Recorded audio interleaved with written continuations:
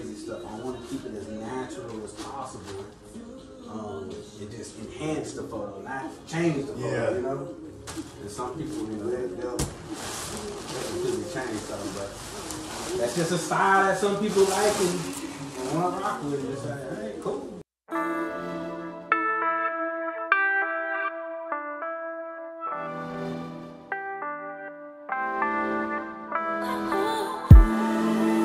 Yo, what's going on, beautiful people? It's Ulysses, better than third, your favorite photographer here with another voiceover. And this time, man, I wanted to really just discuss the beautiful images that you can create with a one light setup. Very simple, very easy, and all you need is a couple tools, man. But before we get into that, man, in front of me I want to introduce the homie Ronald, man, dope model.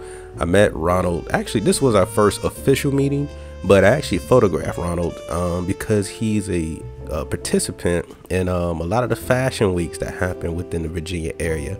And ever since I got to Virginia, I have gotten to like see him, you know, walk the runway, and also some of the shoots that he's done, man. So very dope model.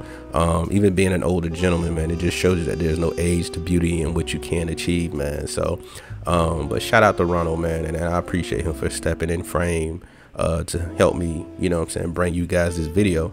So back to that one light setup. As you see in the beginning, I'm setting up on the light stand. I think it was the 7-inch reflective umbrella, and I'm firing a AD600 into that umbrella to just spread this beautiful light. And we're about 45 degrees off of the subject to what would that be, camera left? Yeah, camera left, and to the right side of the subject.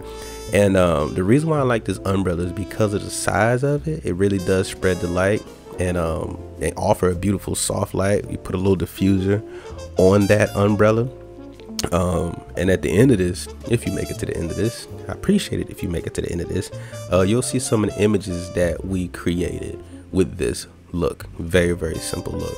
And the reason why one light, because I think a lot of times people, when they get into off-camera flash or flash photography, they overcomplicate things by trying to add a rim light or a hair light or a backlight, and then an accent light, a fill light, and so on and so forth, when really we should just be trying to master what we can do with one light.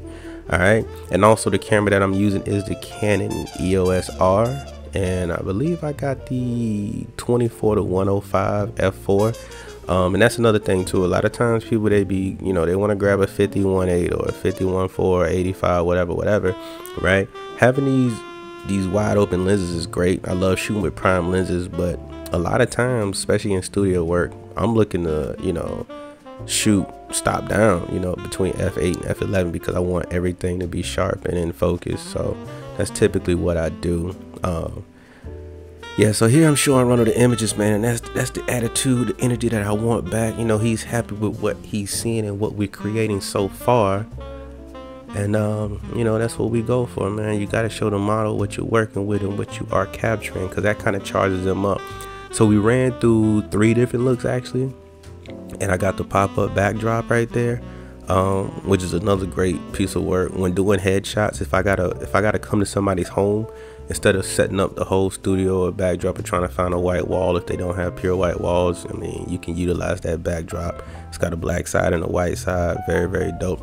And this time with this lighting setup, you see I rotated that light on the C-stand all the way to like almost like a profile or side lighting the subject. Okay, but with as big as that umbrella is, it's still going to kind of wrap around. There's still going to be some shadow on the left side of the subject as he's facing me, or the right side as we're looking at the video, but it's still going to fill in as well, just because that light's wrapping around, and that's what I love about it. And that's just one light.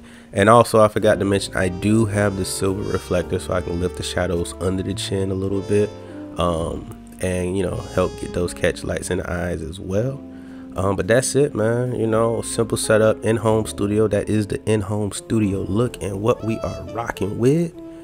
And I'm gonna shut up and I'm gonna let y'all enjoy the rest of the video. And like I said, stay tuned, man, because we got the images at the end. I'm gonna let the music rock out, And if you make it to the end, please jump in the comments below and let me know what you like, didn't like, what you want to know. What could I have gone in depth more on when it comes down to this photography thing, because your input is valuable and I need it and I want it, because I want to continue to make dope content for you all. And as always, thank you for rocking with me. Thank you for checking out the channel. If you haven't done so, please subscribe, like, and drop a comment, man. And I will see you guys next time. Peace.